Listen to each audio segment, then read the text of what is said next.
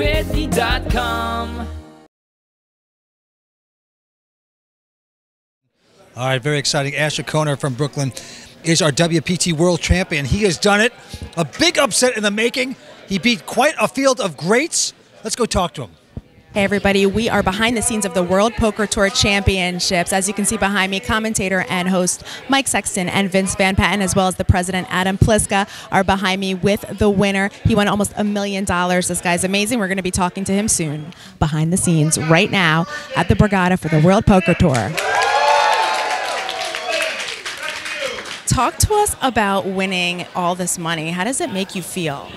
I don't think I can feel anything right now. Seriously, like, it's so beyond anything I ever imagined. Like, I always hoped I would get to this point in poker, but it's beyond anything I thought would happen right now. It's just, it's crazy. How old are you? I'm supposed to be here, you know? What do you mean you're not supposed to be here? I'm supposed to be in Europe right now, and I accidentally entered the satellite to this tournament when I knew I couldn't play because I was going to be in Europe. Couldn't get a refund when I won the seat, so they forced me to play. And now I'm the WPT World Champion. It's so crazy. And you're from New York, so do you come to Borgata a lot? All the time, yeah. This is definitely home casino, all the rail and all that. It's because all these guys are regulars here. And, yeah, I'm here all the time and from Brooklyn, New York. Yeah. What are you going to do with all this money? Is this real money? Well, this money is worth about $3, I think, roughly. I don't even know. I mean, I'll buy something nice for my parents and family. That's about 50 cents she's shaking. I'll buy something nice for my parents and stuff, and definitely play a few bigger poker tournaments. But I just want to enjoy life and just, you know, do good things for people who have done good things for me, and not be some big shot guy. I'm just going to be the same guy.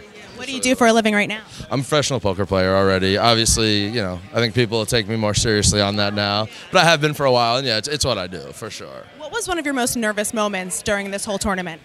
The most nervous I've been in this tournament was yesterday with 7 people left. I bluffed 70% of my chips to Brock Parker on the river, but he folded, the guy who came in 7th.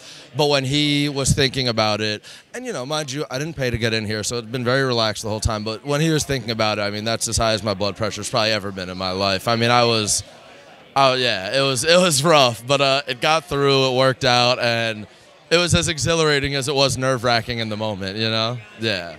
And then even right now, I mean, that must have been so, like, thrilling when you just... Yes, it would have been a little different if, say, we were, like, even in chips, where it's like, this is for it. Like, I knew even if he won that, I still had a bunch more chips than him, could still work. But, I mean, that was more of, like, an excitement. Like, it was like, wow, this next card could come out, and it just might be over. And it was, and it's, yeah, it's crazy. Yeah. What advice would you give to a young person that wants to follow in your footsteps?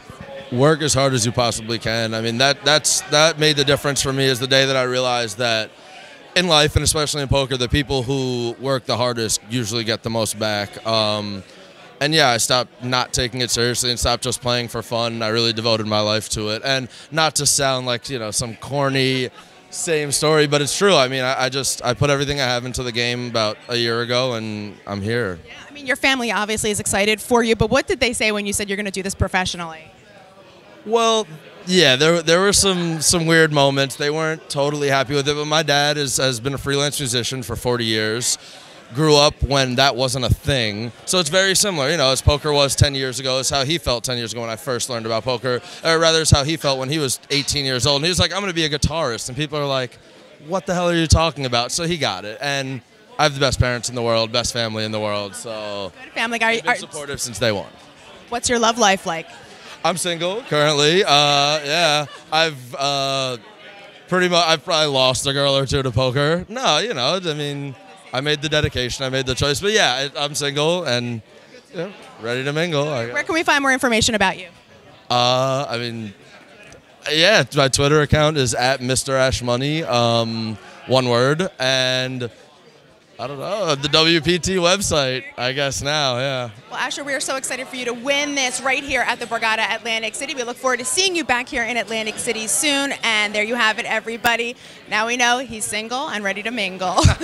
You can find more information about the World Poker Tour at GoToWhitney. I'm Whitney Ullman.